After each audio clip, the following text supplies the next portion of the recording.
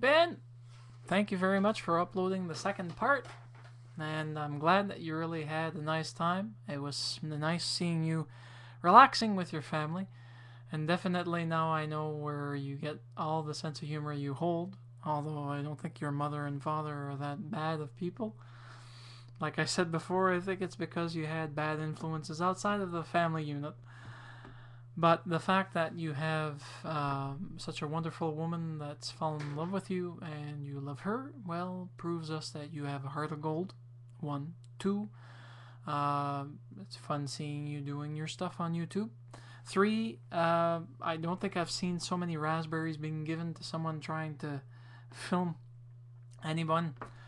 Um, Mind you, being Canadian and being exposed to a bunch of English humor, well, I'm a little bit used to seeing people act in that fashion. Three, I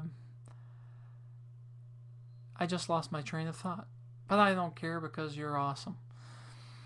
I hope that you'll have a better week this week and things will go smoothly for you. And I hope that your internet woes have been repaired and you won't have any issues on your further uploads. I'm happy. I've just discovered the joys of high definition with that bloody Canon PowerShot camera. Have a nice one, Ben. Hasta luego, Maria.